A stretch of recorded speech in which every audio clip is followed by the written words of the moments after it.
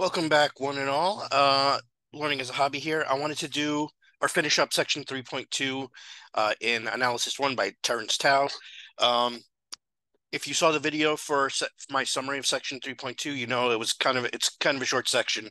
The video I think was like 10 minutes long or something. So I wanted to do the exercise set here for you guys in this video, which will also be a short one because there's only 3 questions in the exercise set. And then we'll move on to section 3.3 when we get around to the next video. So let me bring up my solutions to the questions for section 3.2. Okay, so here they are. All right, the first question, 3.2.1 says, show that the universal specification axiom, axiom 3.9, if assumed to be true, would imply axioms 3.3, 3.4, 3.5, 3.6, and 3.7. If we assume that all natural numbers are objects, we also obtain axiom 3.8.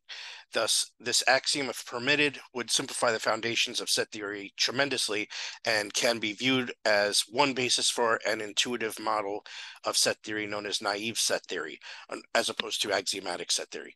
Unfortunately, as we have seen, axiom 3.9 is too good to be true, so we're not going to include it in our axiomatic system because it leads to paradoxes. So I showed that axiom 3.3, 3.4, 3.5, 3.6, 3.7, and 3.8 were axioms from section 3.1. I posted the video for that a while back now, so you can check that out on the channel if you haven't seen it yet. Axiom 3.9 was in the last video that I posted, which was my chapter summary for section 3.2. Okay, so I showed all of these, but they're all virtually, similar type of things. So I'm not going to go through all of them. I'll show you like maybe a few of them. So for example, axiom 3.9 implies axiom 3.3 is relatively straightforward. Let P of X be the proposition that X is an object and X is not equal to X. Then Y is an element of the set X such that P of X, if and only if Y is not equal to Y. Clearly this, for any object Y, P of Y is false, therefore that's equivalent to the empty set. So the axiom 3.9 gives us the existence of the empty set. All right. Let me see. Axiom 3.9 implies axiom 3.4, which is existence of pair sets. Now, you don't have to worry about doing the existence of singleton sets because if you remember in section 3.1, we showed that the existence of pair sets implies the existence of singleton sets. So I just did it for pair sets here. So let's assume that axiom 3.9 holds and let A and B be 2 distinct objects and let P of X be the proposition X equals A or X equals B. Then the Y is an element of the set X such that P of X, if and only if Y equals A or Y equals B, which is the definition of a pair set. So you get pair sets from this as well. And like I said, I'll skip over some of these. We actually don't really need to do 3.5 because 3.6, is it 3.6? Which one was the axiom of replacement? Was it 3.6 or 3.7? 3.7 is the axiom of replacement. So I'll show that because that actually implies the axiom of separation. And also, I think 3.4 was no, not 3.4, 3.5, I think was the existence of unions of 2 sets. So I'll skip that because, like I said, it's very similar. But I'll show you 3.7 because that one implies 3.5 as well. So axiom 3.9 implies axiom 3.7. So here's my proof. Let A be a set and Q of XY be a proposition as outlined in axiom 3.7. If you don't remember what 3.7 says, you can go back, like I said, to my other video where I outline, in section 3.1, that the whole video is on the 8 axioms that he's talking about. So define P of Y to be the proposition Q of XY is true for some X and A, then Z is an element of the set Y such that P of Y, if and only if Q of XZ is true for some X and A, then the set Y of all Y such that P of Y equals y such that, sorry, the set of all y such that q of xy is true for some x and a, that those two sets are equal to each other, so you get the axiom of replacement. Right? And I just said 3.9 implies 3.8. It's a similar thing, so I just skipped it because it's very much the same. But from those things, you can see how powerful axiom 3.9 would be if we allowed it into our axiomatic system. It's just that we can't do that because it leads to contradictions. So, all right. Here's question 3.2.2. Use the axiom of regularity and the singleton set axiom to show that if A is a set, then A is not an element of itself. Furthermore, show that if A and B are two sets, then either A is not an element of B or B is not an element of A, or both. We really don't need to say or both because or is the inclusive or in mathematics unless stated otherwise. One corollary of this exercise is worth noting. Given any set A, there exists a mathematical object that is not an element in A, namely A itself. Thus, one can always, quote, add one more element, unquote, to a set A to create a larger set, namely A union the set containing A. All right, so there's two parts to this problem. So I just did the first part, then I did the second part right after it. So let's assume that A is a non-empty set. Then part one, we want to show that axiom 310, which is the axiom of regularity, implies A is not an element of itself. Right, so here's my proof. Assume axiom 310 and A, for the sake of contradiction, assume that A is an element of itself. Then A is an element of the set containing A, which implies that A is an element of the intersection of A with the set containing A. However, by axiom 310, there is an X in the set A such that either X is not a set or X intersect A is the empty set, meaning that they're disjoint, right? X is disjoint from the set containing A. If X intersects the set containing A is empty, then X, an element of the set containing A, implies that X equals A because it's a singleton set. That implies that A intersect the set containing A is empty, which contradicts the fact that we showed before that A intersect the set containing A is not empty, right? Because we assumed that A was an element of itself.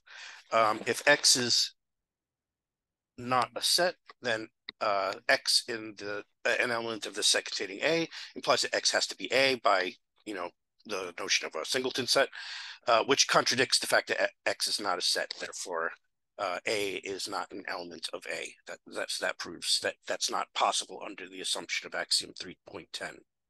All right, the second thing they wanted us to show was this proposition here.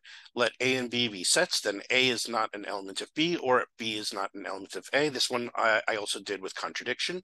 So let A, B be sets, and for the sake of contradiction, assume A is an element of B and B is an element of A, right? Assume the negation of the statement. And we want to show that we derive a contradiction. Then A is an element of the pair set containing A and B, intersect B, right? Because we assume that B is an element of, that A is an element of B. So that since there's an element in there, that means that that intersection is not empty, right? Okay, by axiom 310, there's an element X in the pair set containing A and B, such that X is not a set, or X intersect the pair set containing A and B is empty. They're disjoint, right? By the definition of pair set, either X is A or X is B, that implies that X has to be a set, right? Then if X equals B, B intersect the pair set A containing A and B is empty, which again is a contradiction. Also, if X is equal to A, then A intersects the pair set containing A and B is empty, which contradicts the fact that B is an element of A intersect the pair set containing AB, which means it's not empty. So again, you get a contradiction. Therefore, A is not an element of B, or B is not an element of A, and that's the proof. All right, last problem. Show, assuming the other axioms of set theory, that the universal specification axiom, which is axiom 3.9, that in section 3.2, is equivalent to an axiom postulating the existence of a quote unquote universal set omega consisting of all objects. For example, for all objects x, we have x as an element of omega.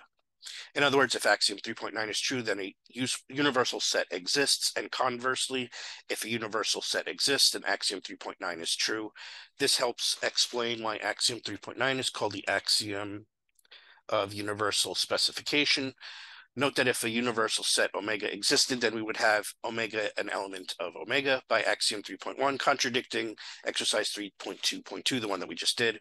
Thus, the axiom of foundations, sorry, I should have actually, that's kind of weird. He calls it the axiom of foundation here, but in section 3.2, he calls it the axiom of regularity. He does say that they're called, those two things refer to the same axiom, but it's kind of strange that he actually uses the two different names. But anyway, the axiom of foundation specifically rules out the axiom of universal specification. Okay, here's my proof. First, assume axiom 3.9 holds, then we can construct the set omega, which is equal to the set of all x, such that x is an object. That's a set guaranteed to be a set by axiom 3.9, because x is an object is a proposition that it pertains to all objects. Conversely, assuming the existence of a universal set omega, consider a proposition P of x such that for every x in omega, an element of omega, P of x is either true or false. Then the axiom of separation assures us that the set of all x in omega, such that P of x is true, is a set. We're allowed to, so he said, I'm using the axiom of separation here, but he said, just going back up, assuming the other axioms of set theory too. So we get to assume all the other axioms. And that's it. That's the proof of the 3 questions from this section. So let me stop the screen share. Like I said, this was going to be a short video because this was a short section.